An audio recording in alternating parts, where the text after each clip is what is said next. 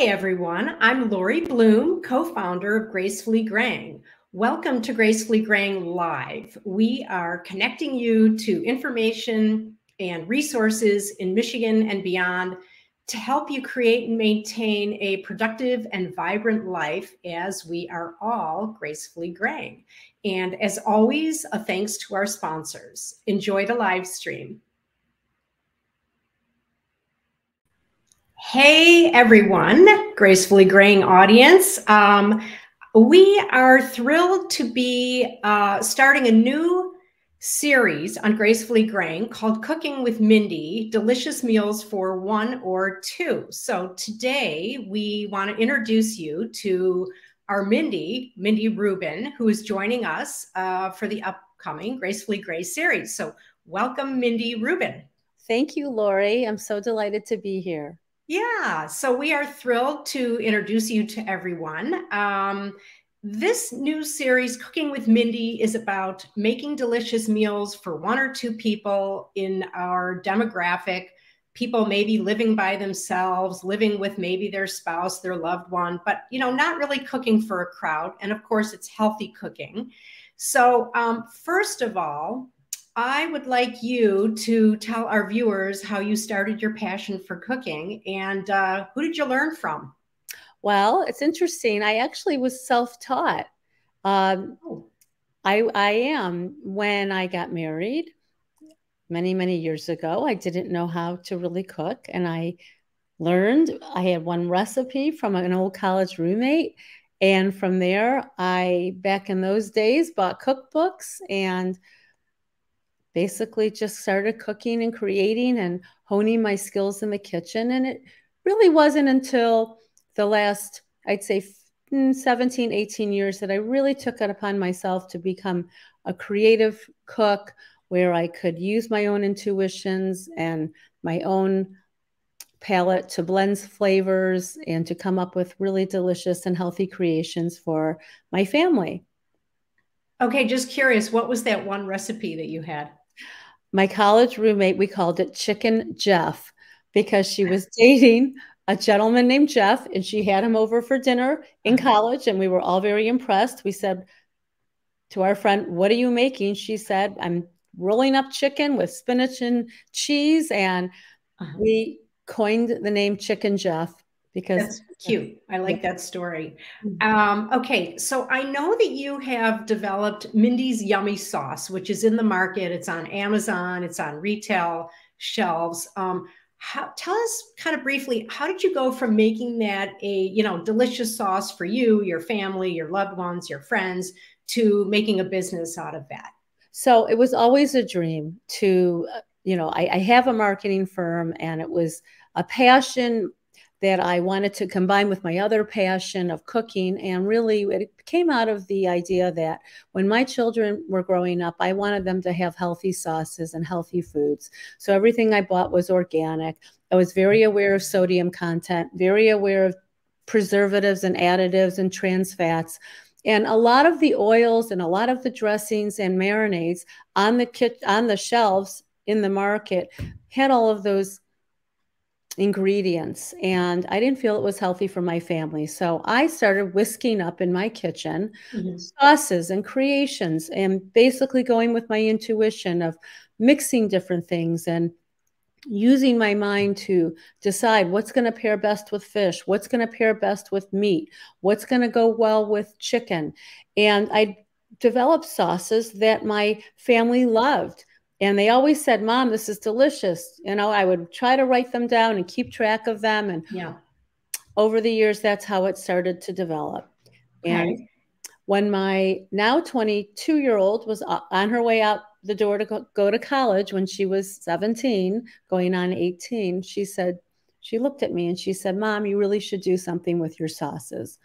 And I looked at her and I said, "Okay, I'm going to." And then you did. I did. I created Mindy's Yummy Sauces. Yeah, nice. Okay, so share with us what some of your favorite foods are, and what do you really enjoy cooking the most? I mean, I know it's about healthy eating, and our series is about cooking for one or two people. So, in that vein, what are some of your favorite foods? I love fish. I must eat fish 6 to 7 days a week. Yeah. It's my go-to. I love preparing different types of fish, everything from whitefish to salmon to halibut to Chilean sea bass to my newest favorite, which is Pacific striped bass. Mhm. And I have different preparation methods depending on my mood. I always pair it with a healthy vegetable, Mhm. grilled or steamed. Sauce is generally on the side, but can be on it. And I just absolutely have fallen in love with my cast iron skillet, Yeah. my new toy. Yeah. So I can cook everything in a variety of ways, from the grill to the oven to broiling, you name it. Yeah. So I know a lot of people love fish. A lot of people won't make fish because it makes their house smell. Oh, well, the secret to that is buying fresh fish. If you buy fresh fish, I Yeah. promise you, your kitchen will not smell. And I have little tips on how to do that. Which you're going to share with us when our series starts. That So is, we're going to whet people's appetite. Like, that how is does Mindy not make your house smell well cooking fish my and other foods too? correct. I cook chicken, meat, Yeah. bacon, salads, casseroles, vegan, vegetarian. I can do it all. Okay. And I know you're going to share with our viewers, how they're going to do this, like, what main ingredients they need. Give us a sneak peek into what you'll be teaching in Cooking with Mindy.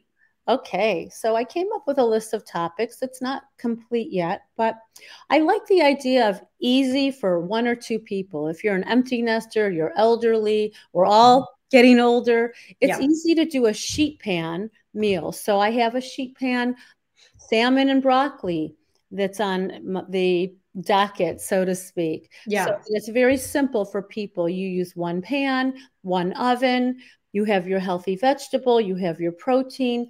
We can talk about the starch either as an addition, bread, things like that. So I've got sheet pan dinners. I've got crock pot dinners. The crock pot can be your best friend. You throw it in, you come back 4 hours or 8 hours later, you've got dinner. Dinner for you and your husband, dinner for just yourself, and leftovers. What to do with leftovers, how Mhm. to make lunches the next day, because a lot of the people that we care for, they're in long-term care facilities or retirement homes. And my understanding is they provide breakfast and dinner, but not necessarily lunch. Right. So I have lots of ideas for that. I've got healthy salads with either steak on top, delicious chicken Cobb salads for those who like to eat, a nice light salad for dinner, yet filling and nutritious. I have stir fries and a whole lot of other secrets that are planned for our show. Right. Secrets. Good. And you're going to teach people maybe what the essentials are that they need in their kitchen to do all of this. That's correct. You really only need a few staples. It doesn't have to be overwhelming. A lot of people don't have a lot of room. They don't have access to get to the markets. Maybe they're Yeah. in a scooter or a wheelchair, or they just want a few items that they can have as a go-to to help them cook and be healthy and be creative. And I am delighted and excited to share some of those tips so that you don't have to be running to the market 5 days a week. Maybe you have everything that you need and you plan your meals ahead of time, and I can help with all of that. Right. And I do Right. also want to talk about healthy habits in the kitchen, smoke points for oils. Mhm. Certain oils become carcinogenic and break down at higher temperatures, and a lot of people don't know that. And that's very important to maintain our health and our well-being. Yeah. The other thing is, as we move through our series, it's great and important and healthy to get into seasonal dishes. What's in season now is not what's going to be in season in the summer, obviously. So I know you're going to, kind of center some of your classes around what's seasonal. Absolutely. Why not take advantage of the abundance of fresh fruits and vegetables that Yeah. we have available to us and getting those healthy vitamins and minerals? Right, right. Good. Okay. What else can you tell us? I know we don't want to give away what's coming up or your secrets, but again, we're trying to engage people that are, not cooking for big groups, not a big party, but cooking for just a few people, whether you're a man, a lady, it doesn't really matter, just cooking for everybody. Correct. So really the idea is to get a meal on the table in 30 minutes or less, a healthy meal with a good balance on your plate. And I'm going to be talking and showing, and I could talk forever about these topics. It's so passionate. It's such a big passion of mine that I'm excited and delighted. And I certainly will have availability after the show for people to email, to ask questions, and to I will be available to give lots of little tips and tricks and ways to make things easier in the kitchen, ways to shorten your cooking time. Ways to even garnish the plate to make it look pretty. A lot of it's visual, believe it or not. You don't want something all beige or white on the plate. It's not as inviting as having a nice piece of bright pink salmon next to a green, perfectly steamed vegetable. I mean, how delicious does that look on the plate? And it makes it inviting to eat. Yeah, sounds great. Can't wait. Also, we will be offering your services to be teaching group classes. Say you have an event for a group or an organization or your best friends. That would be a great thing for people to take advantage of your know-how and your healthiness and all of that with their group. So stay tuned for that. Thank you, Mindy. We are out of time, but hopefully we gave our viewers a good taste of what's going to come with Cooking with Mindy. So thanks for joining us. Thank you for having me, Lori. And we thank you for our viewers for tuning in. Find us on gracefullygreying.com and on all of our social media platforms. So look out for Cooking with Mindy, and we will see you soon. Bye.